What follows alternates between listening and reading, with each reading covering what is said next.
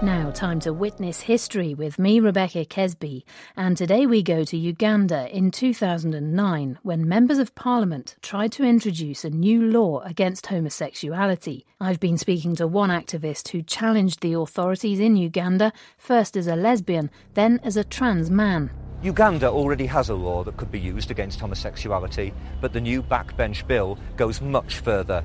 The penalty for gay sex could be death. Anyone failing even to report homosexuality could be sent to jail. Being a lesbian or gay man in Uganda hasn't been easy for many generations, but in 2009, the public debate about same-sex relationships had reached dangerous levels of hostility. Life imprisonment is a fair punishment. They should put them in prison. Others should be killed.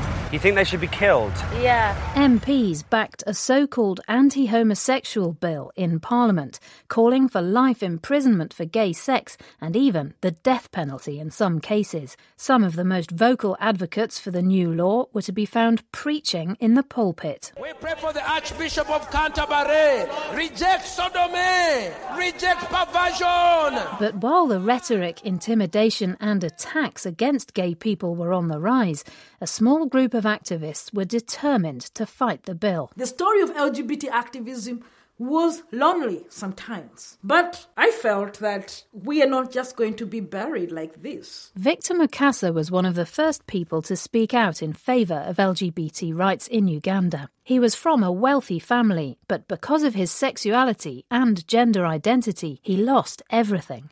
His battle started at a young age. Back then, his parents called him Juliet. He was considered a girl. My family was really a very conservative family, staunch Catholic family, me being the first-born girl then. In school, I was already feeling different. My attraction was to fellow girls. My mom had an idea of that. I informed her that I was attracted to my best friend. Now, my father had a problem with me because that was just my sexual orientation. I had issues with gender identity. I transgressed gender unintentionally from the time I started being aware of my existence. They bought me a very nice yellow dress and I went and changed. I put on shorts, basically football shorts. I felt more comfortable that way. And then when I came out, my father was in the hallway and he gave me a slap and said, "Go back and dress up appropriately." And then I put on that yellow dress. I felt that I was different now. I wasn't proud anymore. I wasn't happy anymore. It wasn't fun anymore. When Victor's parents both died in 1990, he was effectively disinherited and abandoned by the rest of the family who couldn't accept his sexuality. When my mom died, that was the end of somebody helping me. Once she was gone, I was on my own because my family didn't want anything to do with me at that point. So I started seeking healing from homosexuality because I can't be employed because I behave like a boy.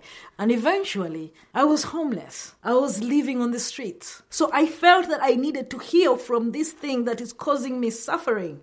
And so I went to church. I took myself to churches. A practicing Christian, Victor had been told that prayer might help him to become heterosexual. In fact, what happened was humiliating. In front of a full congregation, the pastor and a group of young men physically pushed Victor to the floor. They were praying for me. And then as they're praying, they start stripping me off. It was a form of exorcism. They started taking off my clothes. It was my clothes making me a man. So they stripped me naked.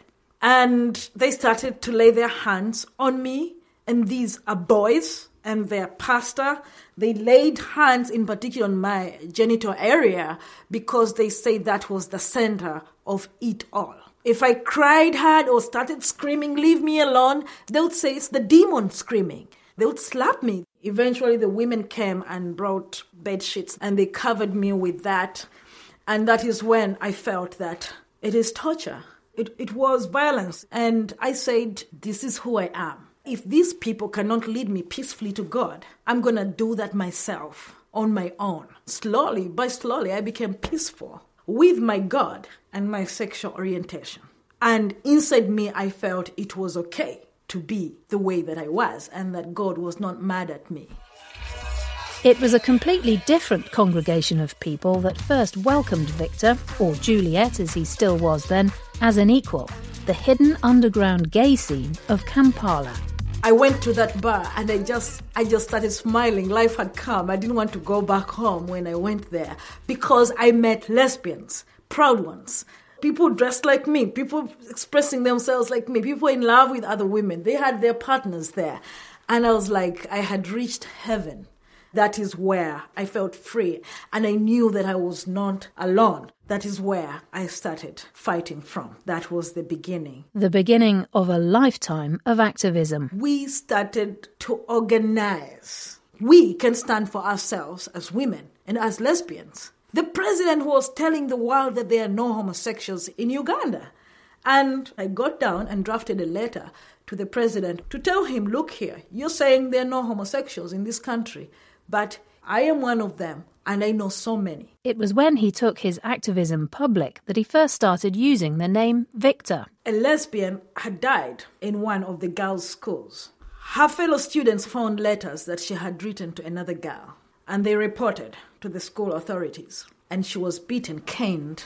The parents also punished her because she had embarrassed the family. There was a school assembly, and the parents beat her up in front of the school. She couldn't take it anymore. She wrote a suicide letter, and she overdosed and died.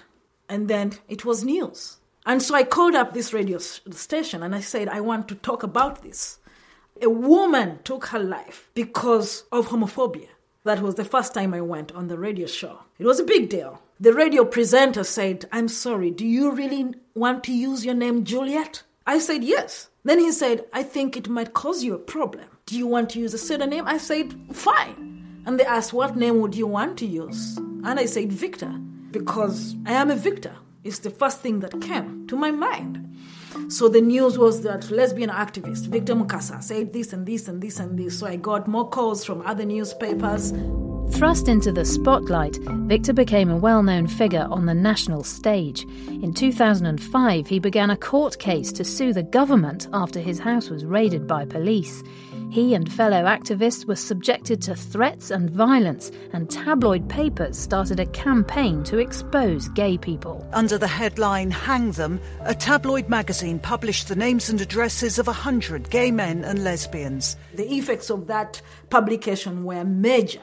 They were horrible. There were so many other tabloids that released names of people, the jobs that they did. A lot of people during that period lost jobs, were evicted from homes. As the newspapers took aim at the LGBT community, the outspoken pastors kept up their anti-gay message in some churches, and they were gaining support from international groups. The gay movement is an evil institution. The goal of the gay movement is to defeat the marriage-based society and replace it with a culture of sexual promiscuity. If the God that some of us believe in, that we believe is a loving God, God of kindness, a God of peace, if that God is real, he is not the God that these pastors are talking about. A well-known Ugandan gay rights activist, David Kato, has been found beaten to death in Kampala. Early in 2011, one of Victor's best friends and fellow activists, David Kato, was murdered. Victor believes in a homophobic attack. He was an amazing activist, especially after the American evangelicals had come and injected a lot of poison in our communities. David was a big fighter during that period. He was receiving a lot of threats, and it was no shocker that his life was taken that brutally at some point. And so by this stage, you had a family with your partner and you decided to leave Uganda for safety reasons. I got death threats. My children got death threats. Before, when I did activism, I didn't care if I died fighting. But now I knew that my children needed me. And so I decided to flee the country to the United States.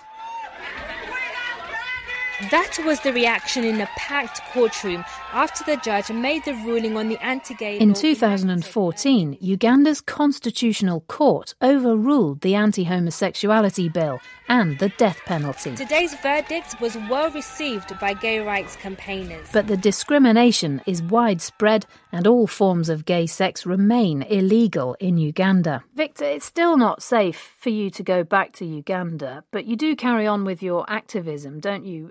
Obviously, for many years you identified as a lesbian woman.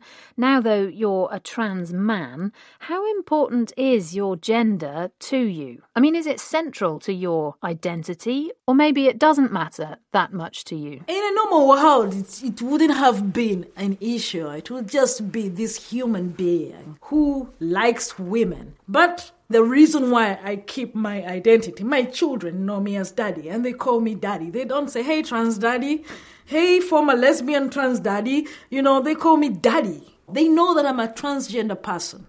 But I have used my life to fight for human rights, for equality, and for dignity. And that for me to make myself visible as a trans man, it is not so important to me. Shouldn't matter. But it matters now that I identify as a transgender man, because that is the beginning of a conversation about what transgender is.